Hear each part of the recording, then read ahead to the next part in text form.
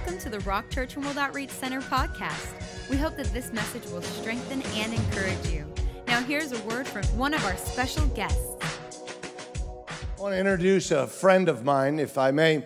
His name is Pastor Byron Graham. His wife is Ann Graham, and they are a blessing. They're from Queensland, Australia. They have a wonderful church there called the Highway Church, and Pastor Graham has just been a great, solid, healthy, strong pastor leading that area. Deborah's been there a couple of times preaching the gospel. He never invites me, but Deborah's been there a couple of times, and you know, he is.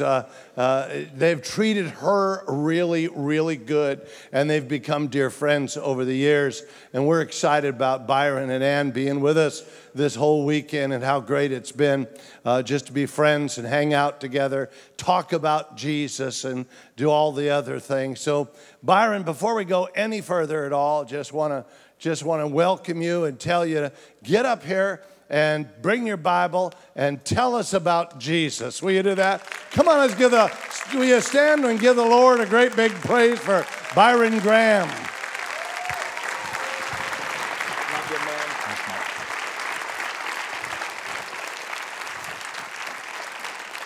Well, you may take your seats. Great to be here with you tonight. I have such an affiliation with this church when you talk about miracles like you've been singing about tonight, because you've been a part of amazing miracles in my life. But first I want to ask Annie. Annie, why don't you come up and say good day, if you've got a mic there. This is my bride of 34 years. Why don't you say good day, hon? G'day. It means hello. It does mean hello. It means hi. Great to be here. We have been so looking forward to coming. I've been to the Rock Church 3 times now, and I tell you, you are in my heart. We will go home. We visualize you guys. We brag about you guys in Australia. We talk about your pastors a lot. These guys mean the world to us. They have influenced and impacted our lives in ways that we can't describe. You have an amazing church, and we came in here this morning, and isn't it wonderful? Doesn't matter where you live, the presence of God is exactly the same. Come on. And so we just like you, we are just in love with Jesus and lovers of the presence of God, and we live on the eastern side of Australia, and we believe God has got us poised and ready for a mighty move of God across our nation, and we sense the same anticipation and expectation here. So we're going home to pray for you, and we're just praying, God, open up the windows of heaven and pour out your Spirit upon our nations. Come on. And just bring a fresh understanding and awareness of the Holy Spirit. Love you. We're going to have a great time with God tonight. See you soon. Hey. Well, let me just start off by talking a little bit of a testimony about you guys. And I was here in 2007, I think, when I preached here in September. And that next year, I was in India on one of our mission trips, and I discovered a lump in my throat. And so when I got back to Australia, they told me that it was stage 4 throat cancer. And that was a little bit of a shock, because I didn't know what that meant. I said, how many stages do you get? And they said, well, you don't get any after this. You're at the last stage. And so we went on a journey, and your pastors had all the intercessors in this church praying for me. And one of the most humbling things, and we're singing about miracles tonight, is that the body of Christ all over the world, people were praying for me. And it was such a humbling experience to know that people in Holland that I'd never ever heard of or knew were sending me emails saying, we're praying for you, we're praying for you. And of course, you know, this church and many other churches up the east coast of Australia where we live. And so we went on a journey then of chemotherapy and radiation, and over a 9-month period. And there was one point, it was December the 26th. Is that Boxing Day? Yeah, Boxing Day evening. I thought it was my last. I thought that it was over for me. And I'm not one of those super spiritual kind of guys that see a demon under every rock. But in the ICU ward, I was dying with septicemia. And they couldn't control my blood. They were frightened I'd have a cardiac arrest and die. And I looked out the ICU doors and I could see the face of a demon. And the demon was telling me that he's coming to get me. And it's finished for you. It's over for you. And I laid there in that bed and I was so sick I could barely care, to be honest with you. But you know what? After a little while I realized, why aren't you coming? You know, you're making all these threats and all these, why aren't you going to do it? And it was like a place around my bed that he couldn't come any closer.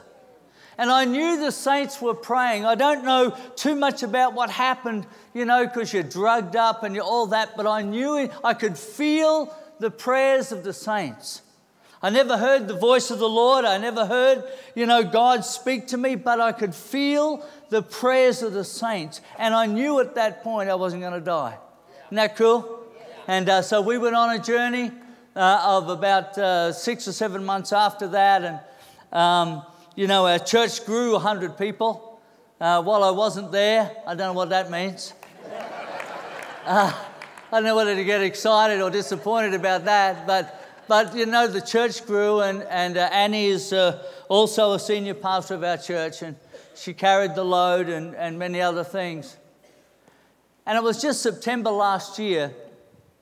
I was on the golf course, which is my passion, one of, and I was on the golf course and I felt a bit of indigestion, and that wouldn't go away, and this indigestion got worse and worse, and it took me about the 17th hole because I was having a really good round and I didn't want to leave, but I was having a heart attack, and I ruptured an artery, a main artery on the left side of my heart. And so it took about 2 hours before I got into surgery, and they tell me now that, people don't last that long. But we have a sustaining God, don't we? And a powerful God. You want to talk about miracles? I had a heart attack and they put a stent in my heart. And then 5 days later, I actually died. My heart stopped in the hospital. And, it was for a few minutes. And then they brought me back with the, you've seen on the movies, clear, cha-ching. And, I was back. And many people have asked me, did I see anything? And sadly, I didn't. I could have come back and wrote a book and made a bit of money, but, and of course, no one can disagree with you, right? It's a pretty good subject you're not going to get challenged on, because who really knows? So anyway, I didn't do that, but I came back to life, and they were worried, when you die for any period of time, there's no oxygen to your brain, and they worry about, brain damage. And Annie put him at rest because she said, no, it's okay, he's always been like that. That isn't abnormal, that's him. And so again, your pastors in this church went straight into prayer for me. And interceded for me. I was on your list. Pastor said, this is it, no more. You're taking up too much of our time. You're a problem child. And but here I am today, a miracle. And I give God the glory for that. I praise His name for that. But you know what it's done for me? It's done for me is that I've got this passion now that I want to build something. I want to build something. I want to leave something behind that will last for generations. I want to have something that will glorify His name more than anything else. I want to have something, a legacy that's left that will build the kingdom of God like nothing else. It's a passion within me right now. It's a drive within me. And I want you to catch a hold of this tonight, because that's why we're here. That's why we're here. So if salvation was the reason we were here, then we didn't need Easter Sunday. Amen? Because forgiveness for sin was on the cross. The blood of Jesus shed for us, forgave us of all sin. If that was it, if salvation was the end of the story, then we reached it then. But He rose again. He rose again so that we would have the opportunity to have the power of the resurrection Christ within us to build something. To build something that's going to last. And I know this, churches. I watch you on the web, almost every second week I watch you, and I see the way you're growing, and I see what God needs to do. And I've got to tell you, you've got to get this in your heart. You've got to start to build something. Build something of worth. Build something that will sustain. Build something that will last for generations. I think about... In Scripture, the blind man, when Jesus came up to the blind man, and he asked him, what do you want? And I mean, to you and I, we'd be thinking that's pretty obvious, right? The guy's blind. Why would Jesus ask him that question, what do you want me to do for you? And I looked at that and it always puzzled me, and then I realized, well, maybe that's not what he wanted. Maybe he had an ingrown toenail that was just killing him. And he wanted that fixed. He was probably okay blind.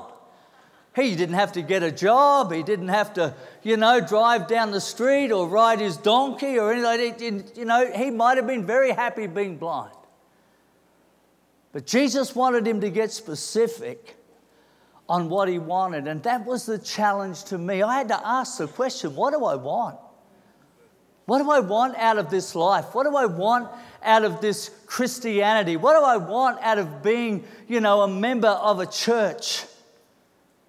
And it just wells up within me. I want to build something of worth. I want to see the lives of men, women, and children transformed right across. Everywhere I go, I leave a legacy that lives can be changed and transformed. Can we have that video of India? Is that up on the screen? Just watch the screen for a moment.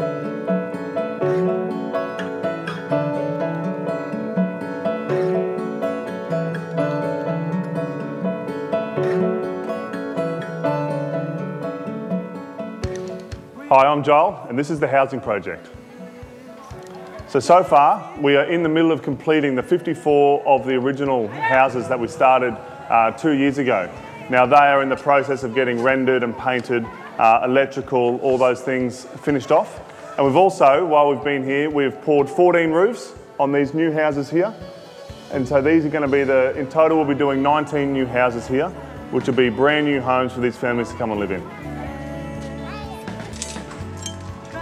So far we've raised about $50,000 towards this project. The whole project is going to cost around about $75,000. So at the moment, we're trying to chip in and find the extra funds, so we're still looking for that to finish this project to 100%. But what that money so far is going to let us do is get all of these houses to the point where everyone can live in them. At the moment, the families that were living in grass huts in this area have shifted their huts to the other side of this street here, and they're waiting on completion so they can move back into these finished homes.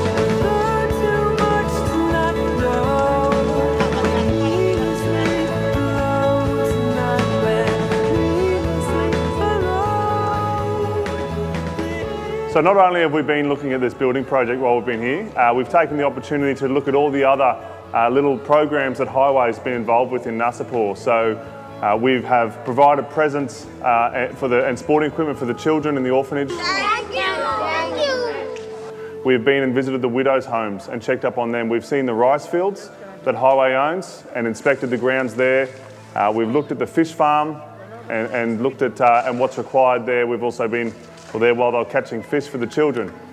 We've also played 2 cricket matches with the children and the kids from the orphanage. At the moment, Australia and India is 1 apiece. So we invite any good Australian cricketers to come on the next trip. It's really important, not only that we do this work in the communities, that we also beat India at cricket. So we really want to thank you for being a part of this project. Without your support, we couldn't have done all this, and we couldn't have made such a change and an impact on these people's lives. So we really appreciate everything that you've done, whether you've purchased a brick or a window or a complete house. Everything has come together to make this happen. So we look forward to working on more projects and getting more things done in this community in the future.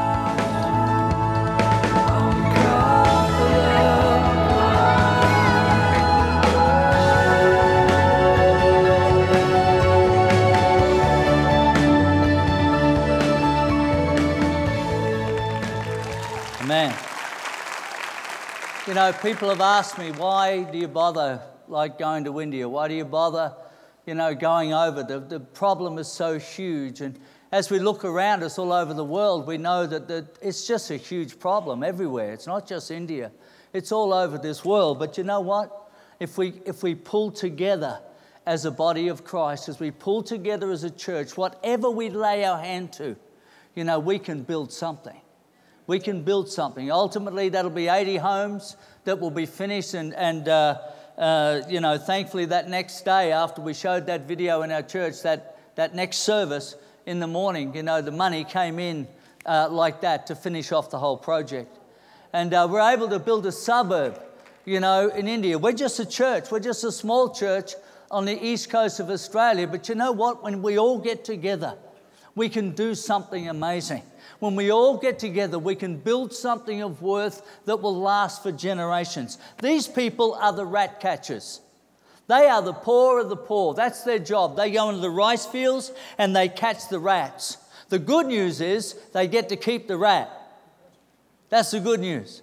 They get 5 rupees a rat, which is about 10 cents American.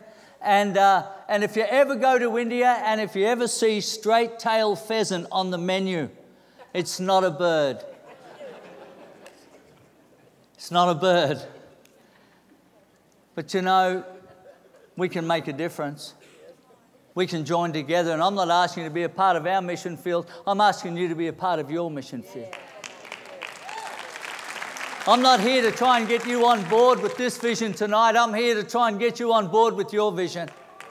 And I'll tell you why. Turn in your Bibles to Ephesians chapter 1.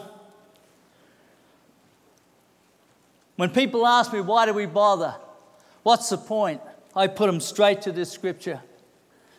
It says in verse 3, praise be to God our Father of our Lord Jesus Christ, who has blessed us in every heavenly realms with every spiritual blessing in Christ. For he chose us in him before the creation of the world to be holy and blameless in his sight. In love, he predestined us to be adopted as his sons through Jesus Christ in accordance with his pleasure and his will. I got to tell you, God has a plan and you're a part of it. God has a plan that has been in place before creation and you're a part of it. He knew you would be here tonight. He knew that you would be created with gifts and abilities that no one else has. But when they all come together as the body of Christ, I've got 4 points here today I want to challenge you with, because the reality is, to be a Christian is great opportunity, amen? It's great opportunity to be a part of a family like this, a house like this, a heritage like this, a destiny, a vision like this church has. It's a great honor, but with that honor comes responsibility. And we can't be passengers in the body of Christ. We've got to be on board with the vision that God has laid upon us, that he has predestined before time for you and I to be a part of in our parts of the world. And we can't shirk that. The question we've got to ask ourselves is, will I be a part of what God's doing? And let's build something. Let's build something. The first thing I notice in that passage of Scripture in verse 4 is that he chose us. God chose us. If we were building a man thing, then you can take it or leave it. But I've got to tell you tonight, when God chose us, when He has predestined us, when He chose us before we were in our mother's womb, and He knew us and He equipped us and gave us gifts and abilities, He did that for a reason. And I love it when it says that He chose us, but it's not some sort of an elitist thing. It says that He chose us in Him. In Him, in Christ. It's not the work of man, but the work of God. And I know what you're thinking, because I thought the same thing. I thought, God, have you really got the right address? Do you really know who you're talking to? I shave every morning. I look in the mirror. I live with me. It says someone who's a better choice, then I think you should find them. But no, He said, no, you're the one. Each one of us, the ones that He has chosen. You may not even know Jesus Christ in your heart tonight, but I tell you this, you are chosen of God. You just don't know it yet. You just haven't chosen yet.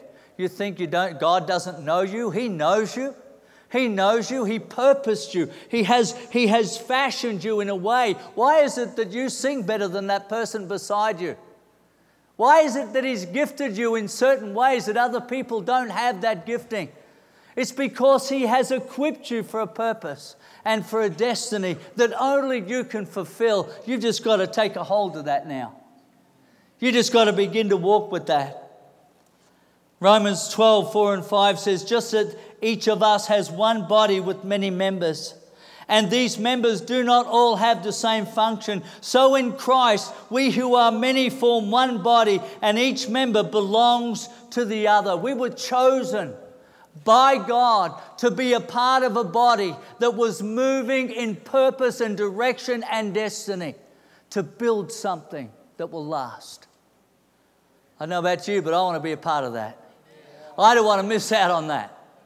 I was a kid that they used to line up. I don't know whether you did it in America, but that when we used to play football or something, they'd line all the kids up and two captains would pick that one and then pick that one and pick that one and then pick that one. Well, they finally got to me at the end. I was kind of default. I was the one that was left, so I had to go somewhere. I don't want to live my life like that. If I'm chosen, I want to grab a hold of that. I want to grab a hold of what God has chosen me to do and live it to the full. And we are chosen to be a part of the body of Christ. We are chosen to function. And I've got to tell you, there's no sadder sight than to see somebody who has parts of his body that no longer function, that just are disabled, that just hang there, they're just there. If I had an arm that was just there, but it didn't do anything, I'd be disabled, wouldn't I? I mean, what's the point? What's the purpose? And sometimes we come to church and we feel just like that arm. We feel like, I have a purpose, I have a destiny, but I'm not doing anything. And I'm just hanging there. And there's so much that could be a part of my life because He's chosen me to build something of worth. And number 2 tonight, it says that He's chosen me to be, in verse 4. He chose us to function according to His purpose, to be as effective as possible. And see, the function of our life is to represent who we are. Who we are. In the body of Christ, if we were all parts, and if you can imagine tonight if I was a leg in the body of Christ, then my job wouldn't be to open the car door. I mean, I don't think physically I could do that anyway at my age. My job wouldn't be as a leg, to scratch my head. But if you want to go somewhere, if you want to go and feed the hungry, if you want to go and I'm your leg. I'm the one that's going to take you there. I'm the one. That's my function. That's my purpose. That's what I've chosen to be. That's what God has gifted me to be. And there are so many purposes and so many abilities and gifts that just sit in the body of Christ. And God is saying, come on, we've got to go somewhere. We've got to build something. We've got to make a difference. Will you function in that place? That the body is whole, the body is strong and not disabled. To be. And for reasons only known to God, you and I are chosen to be holy and blameless in His sight. Not perfect. We're never going to be perfect. But we're chosen to be holy, to have a reverence for God, a reverence and respect towards God. We're chosen to be blameless, to live a life in such a way that we don't misrepresent who we serve. It's very important in this generation, very important in the cultures that we live in. You see, I call myself a Christian. The word Christian means Christ-like. Now, my responsibility is to represent Christ the best I can. If I call myself a Christian and you know, I break into homes and steal from people and rob people, I wouldn't be a great representation, would I? Of Christ, who I represent. Everything in my life, people look at and you know, they evaluate who we are. And it's important that as the body of Christ, that we represent Christ in the best light, that we do the best justice to His cause. This morning I noticed we had the sheriffs on the platform here. It's pretty cool because we don't have sheriffs in Australia. We have coppers. But these sheriffs are really good because I remember seeing those in the westerns when I was a kid. And it's good to see a sheriff. But if you look at a sheriff or a law enforcement officer, there's an expectation, isn't there, upon their life? You look at them, there's an expectation that they should be above, you know, breaking the law. They should be above certain standards. Why? Because that's the authority that they represent. And the world looks at the church like that. They look at us in that same representation and have that expectation. 2 Corinthians 5:20 says, we are therefore Christ's ambassadors, as though God were making His appeal through us. We implore you on Christ's behalf, be reconciled to God. So our aim is not to be perfect, because that's never going to happen, but to be a representation of Christ that is accurate, so that His message is not in error, that the message which is our life. You know, a lot of people say, well, I'm a prophet and well, I don't have much prophecy. But do you know your life prophesies a message? Yeah, it does. Do you know everything you do prophesies something about you? It's unspoken, but it's accurate. It's accurate. You know, people can talk about how they do this and how they do that, and you can watch their life and it just doesn't line up. We cannot misrepresent the Christ who died for us. There's a Christ code, to be, because I've been chosen by God for a greater purpose, to build something of worth, to build it together as the body of Christ.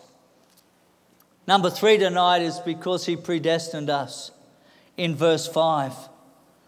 And when you think about the whole concept of creation, it begins with an idea, a need, or a desire. You see, God, for whatever reason, desired to create the earth and to create mankind, a desire to commune with His creation and all of those things. And it's like, if you use the example of an inventor, if somebody has a need, then somebody sits down and you know, they invent something that is going to meet that need. Is that right? I told you before I had heart attacks last year and I died, and because they didn't understand why my heart just stopped, they put in a pacemaker and a defibrillator in my chest. And you know, it's an amazing technology. It's just you sit in a room and a technician with a computer screen, can make your heart race. It can make it slow down. He can stop your heart, just by touching your computer screen. It's just, they rub a mouse over your chest, and it picks up all the data of every heartbeat that you've had in 6 months or in how long you've had it. And it's just phenomenal. And he can move it up, and you feel your body just, rise, and he can pull it down and collapse. And you're sitting there thinking, this guy's got my life in his hands. He's got my heart, a function of my heart, on his computer screen at the touch of a key. I just hope he hasn't got a weird sense of humour. I had visions of him taking me to parties, sort of, he's like, touching the computer screen. They have that much control over you. But you know what? Someone had to sit down and say, we've got a problem with the heart, and we need to invent something, a machine that's going to regulate the heartbeat. And I got 2 wires that go down and they screw into the wall of the heart. And then if my heart ever stops now, it's like bang. It's like the kick of a small horse, they tell me. And it'll fire up and boot me alive again, And it's like, who invented this? Who thought of this? It's just so brilliant. And God had the same idea. Because, see, when he created man, he knew that there was going to be a problem with the heart. He knew that there was going to be something in the heart of man that was just going to fail.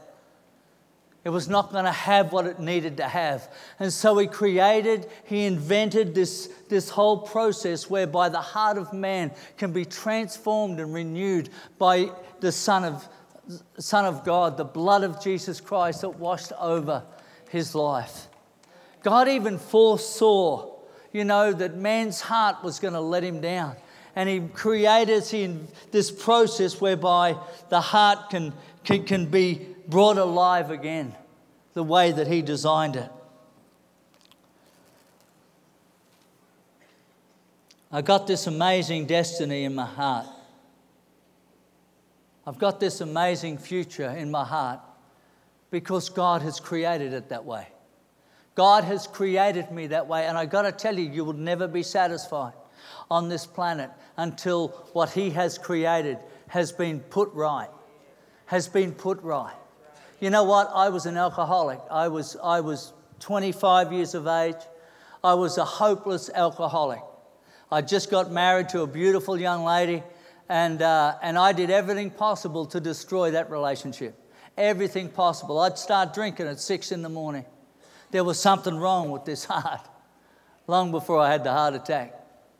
And, I had no answer for it. For me, my only way out was just to get divorced. But, Jesus stepped into my life. Jesus stepped into my life and said, wait a minute, I can fix that hole. I can fix that fault in your heart. And he did that. And that's been 30-odd years ago. And I can't tell you the transformation that Jesus has, not only physically has there been miracles in my life, but I've got to tell you relationally, he has transformed my world. I have generations now, generations that sit in church, generations that serve God. I got my grandchildren stand on the door and they hand out brochures to people as they come in. They serve in the house of God at the age of 7 and 8. We've been adopted. We've been predestined. Verse 5 also tells us that we have this amazing adoption into the family of God. And this is the part I love. This is the part I love. This positions me into the household of God. That I am born again into the family of God. I am born again. I don't know whether that means anything to you, but if you came from where I came from, that means a lot to me. It means a lot to me. If you came from an alcoholic home that was totally dysfunctional, then to have a family that loves you, to have a purpose, to have a direction in life is incredibly important. And the spirit of the world has tried to mirror this, because originally the people of God lived this way. They had God as the head of the family. They were God's people. They were God's chosen. But in some process, in someone's bright idea, they decided, no, we don't want God anymore. We want a man to lead us. And I've got to tell you, it was a disaster. It didn't work. It was a big mistake. And God sent his son to be sacrificed, and then gave mankind a second chance to be in this royal family.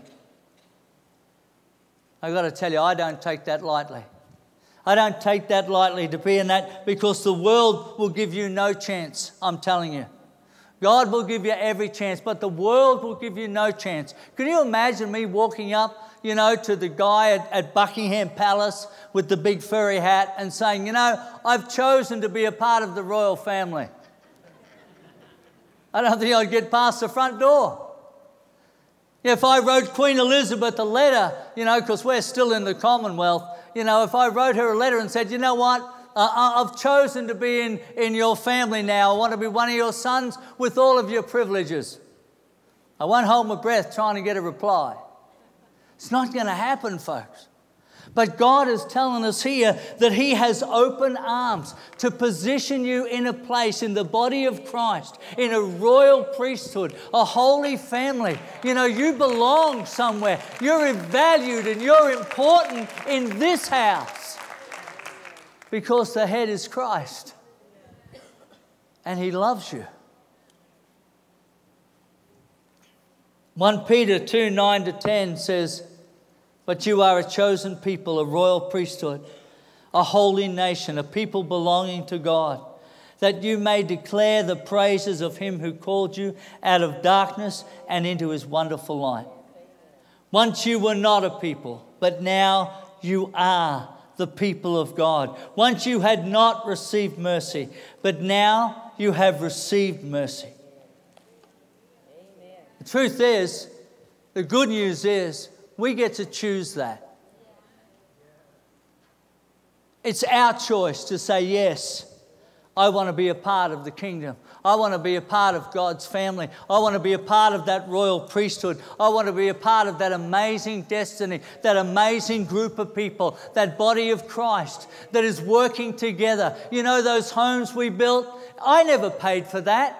It was the body working together, sewing together, sacrificing together to build 80 homes for people they've never met, but they have a desire to make a difference. And I've got to tell you, folks, it's not about me. It's about them. Amen? It's not about me, brother and sister. It's about them. It never finished for me at salvation. I thank God for the forgiveness of sins upon my life. I thank God for that. I thank God that he's invited me into the kingdom, into his wonderful family. I thank God for that, but that's not the goal. That's just the open door. That's just the beginning of the greater purpose and plan that God has for your life. The question is, will you be a part of it? The challenge is, who will we live for?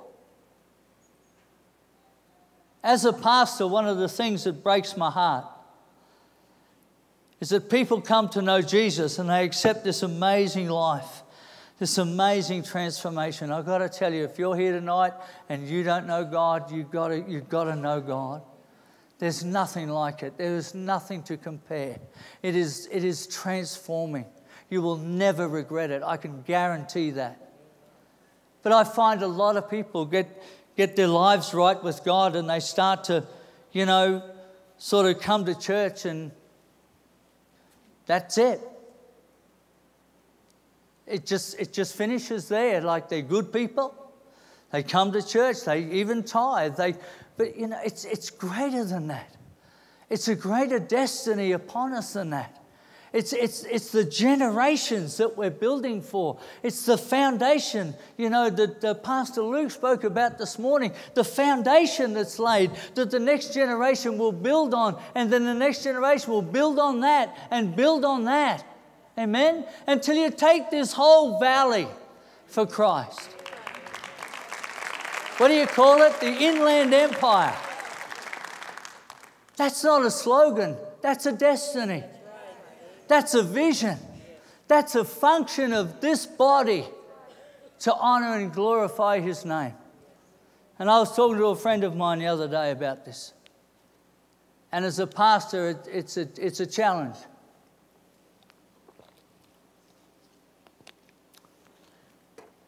And we look at it as our primary allegiance. You've got to discover what your primary allegiance is. You know, in New Guinea, they have amazing churches, but they can leave church, and if they have a family dispute, they can attack each other with machetes. And then next Sunday be back in church, worshiping Jesus. Now you and I are thinking, how does that work? How does that happen? Well, it's whatever their primary allegiance is. If their primary allegiance is family, then Jesus has just added on to that.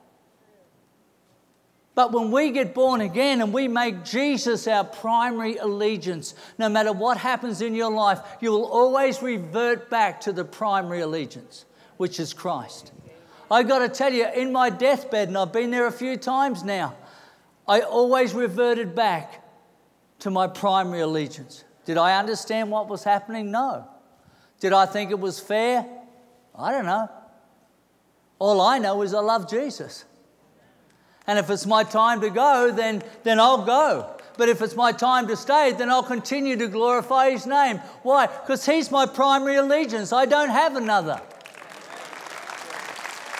And when I get born again, and when I come into the body of Christ, and Jesus becomes my primary allegiance, it doesn't matter what circumstance or situation or storm or trial comes against me, because I'll always revert back to the rock, my primary allegiance.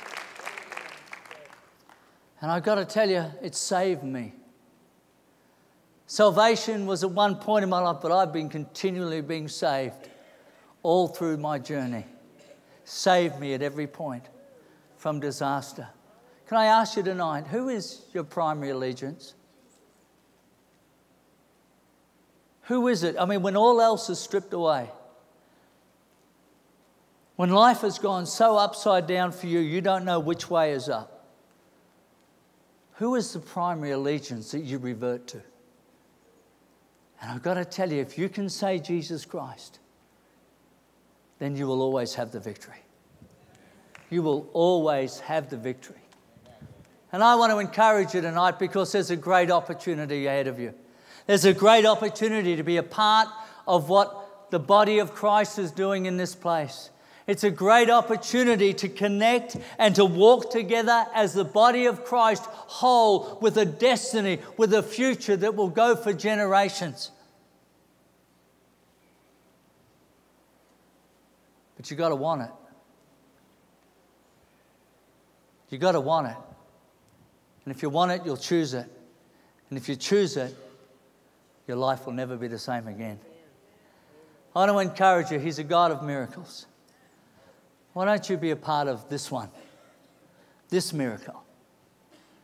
Amen? God bless you. Thank you for your time tonight, Pastor. A lot of people don't know that he drinks a lot of water, and the little Starbucks thing is because when he had radiation, he lost all of his ability to have saliva. So here's a guy that's not going to let anything stop him from doing just exactly what he said. He could come along and say, well, cancer of the throat, I'm no longer going to preach. I have no saliva anymore. I can't taste anything anymore. I'm just going to sit back and do nothing. I've done my job and it's over with. He chooses to get up here with Starbucks coffee. You didn't leave it for me, man. I was going to finish the bottle for you. Okay, you need it more than me. And nothing stops him from doing that. And that's because he's got this great primary allegiance.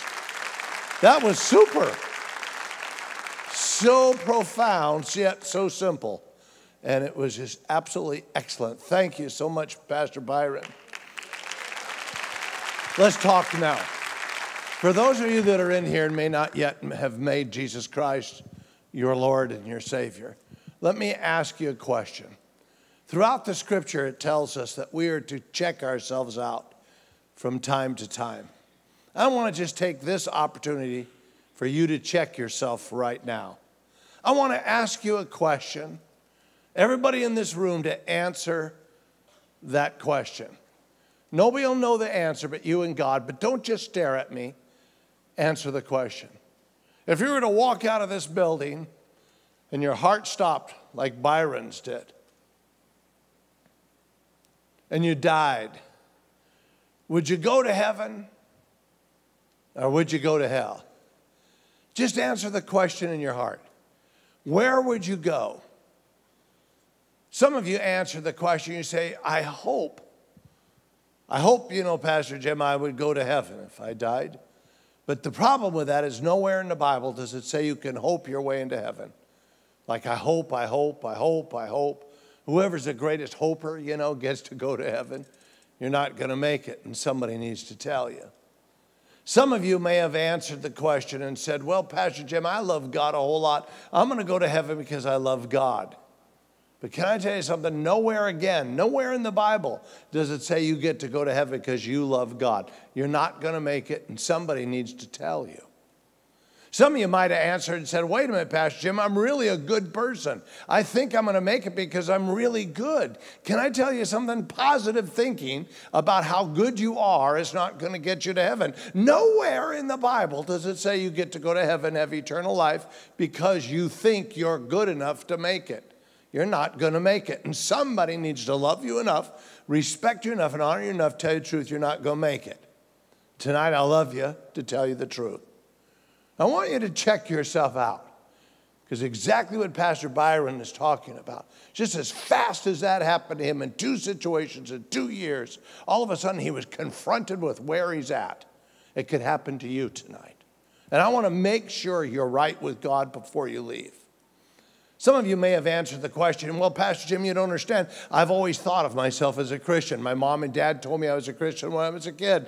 Why, they took me to catechism class or Sunday school class or our Sabbath school class when I was a child, They put a cross or a St. Christopher around my neck, had me christened or baptized when I was a baby.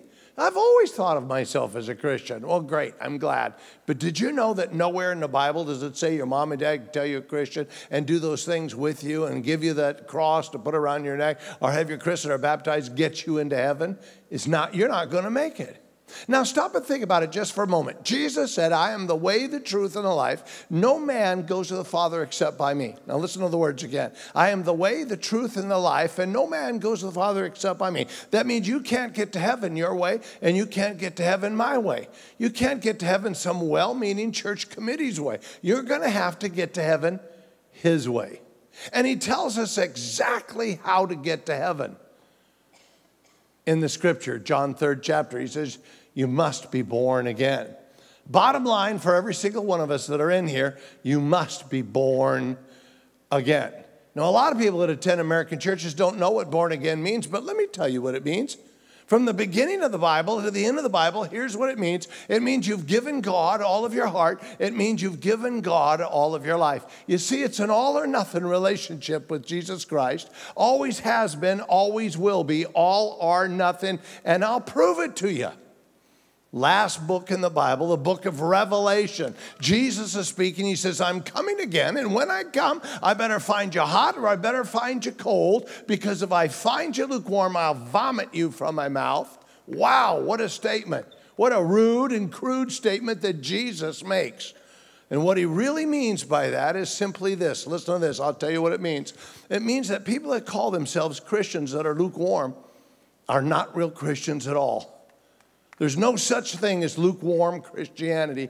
It's an all or nothing relationship. Because if you're lukewarm, according to the words of Jesus, when he comes, he will vomit you out of his mouth. Please don't clap.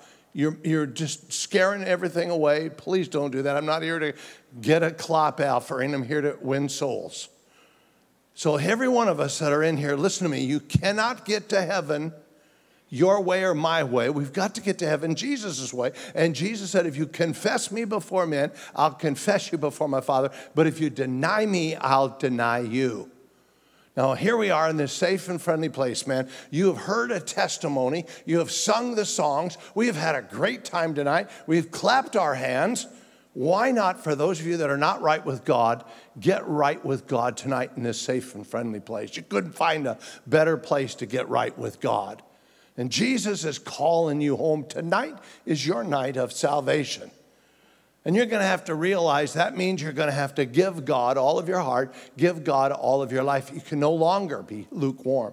Lukewarm is this: a little in, little out, little up, little down, token prayer, occasional church attendance. You're not against God, but you're not wholehearted for God. God is something in your life, but you know, he's not everything. He's just something, and Byron talked about that. You can't just make him something and expect to make it to heaven. You've got to put him first and number one and everything. And only you can make that kind of a commitment of all of your heart and all of your life by giving God all of your heart and life. I can't make you do it. Jesus is not floating around in some cosmic cloud with a 2x4 to hit you in the head. Nobody can make you do this, but Jesus is calling you home. You have to make the commitment to give God all of your heart and give God all of your life. So here we are in this safe, friendly place. You say, Pastor Jim, how do I do it? Well, you got to do it his way. Jesus said, if you confess me before men, I'll confess you before my Father. But if you deny me, I'll deny you.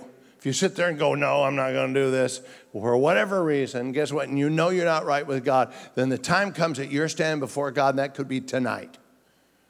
He'll say, I don't know you either. You denied me. Don't let that happen. Give God all of your heart. Give God all of your life in this safe and friendly place today.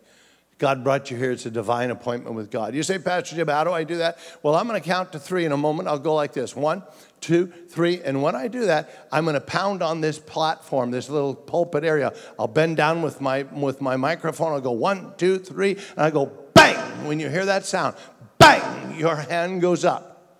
And I'll see your hand go up. And what you're saying by the raising of your hand is, I don't want Jesus in my head like most Americans, because I already know you know who Jesus is, but having him in your head won't get you to heaven. The devil knows who Jesus is, and he's not going to heaven. So it's not about what you have in your head, it's about what you've done with your heart. So when I count to 3, I'll pop my hands on this pulpit area. You get your hand up all over this house, and then put it right back down. You say, wait a minute, Pastor Jim, hold on. You mean you want me to raise my hand? Well, if I raise my hand, people will see me. I'll feel weird. I'll feel funny. People behind me will see me. People I came with will know that I'm doing this. I'll feel funny. Yep, you might. But it's better to feel funny in a safe place like this than to be in hell forever and ever, ever, never, never, never, never, because you care more about what people see instead of what God sees. Come on, today's not about what men think. It's about what God sees. Who should raise their hand if you've been running from God instead of to God? I'm speaking to you. If you've never given him all of your heart, I'm speaking to you. If you've never given him all of your life, be honest with yourself. I'm speaking to you. If you're one of those people that are in here and you're not sure, make sure. Give him all of your heart. Give him all of your life. Tonight is your night of salvation. Are you ready? I'm going to count to 3. Here it is. Here it is, your call. 1, 2, 3. Let me see your hands. Let me see your hands. There's 1, 2, 3, 4, 5. Thank you. Back over here. Anybody else? There's 6 back over here. Thank you. God bless you. Anybody else? There's 7 back over on this side. They're pointing up there. There's 7 or another one over there. 8. Thank you. God bless you. Anybody else? There's another one down in here somewhere. Oh, I see you. Okay, God bless you. 8, 9. Thank you. Anybody else? In the foyer. Here comes some people from the foyer. Anybody else? Real quick. Real quick, anybody else? Anybody else? There's 7 or 8, 9 people. Anybody else? Anybody else? There's another person over here. God bless you. Whoever, oh, back over there. Thank you, Paul, in the family room. Gotcha. Gotcha. Anybody else? Anybody else? Anybody else? Well, let's give the Lord a great big praise for about 9 or 10 people. So good, so good, so good. So happy that you're doing that. Here's what I want you to do. I want you to, all 9 or 10 of you that raised your hand, even in the family room, the ushers will help you. But I want you to get a hold of your coat, purse, sweater, Bible, friend. Get your stuff and get out of your seat. Here's what I want you to do. You're not going to get saved by raising your hand. We're going to pray with you. It only takes a few moments. Nothing weird goes on, I promise you. But I want you to get a hold of your coat and purse, sweater, Bible, friend, the stuff you brought. Bring a friend. If you're sitting next to somebody and they said, listen, I raised my hand, but I feel funny about going. Say, come on, I'll go with you. And if you didn't raise your hand, but you know you should have, this is your time. I want you to get out of your seat, get in the aisle, meet us right here in front. Come on, you come right now. Let's stand and welcome them as they come. You come. Come on, come on, come on, come on, come on, come on. Won't you come just as you are? Oh, and hear the Spirit call. Come just as Come on, if you raised your hand, you're serious. Get out of your seat and come. Come on. Come and see.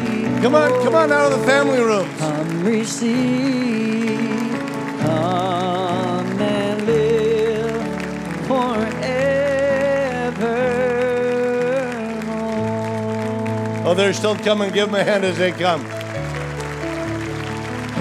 They're still coming. Give them a hand as they come out of the foyer. Everlasting, He'll give you strength. Thank God you guys have come. We're really excited about you coming. I just want you to look to your left. This is Dr. B, like the bumblebee. His real last name is Becker, but we don't want to say Becker. We like Dr. B. So he's a good guy. No weird stuff's going on. He's going to do 3 things. Pray with you, give you some free stuff. Everybody loves free about what to do next. And then share with you a program that we have called Spiritual Personal Trainers. If you can make a left turn and follow Dr. Becker right over this way.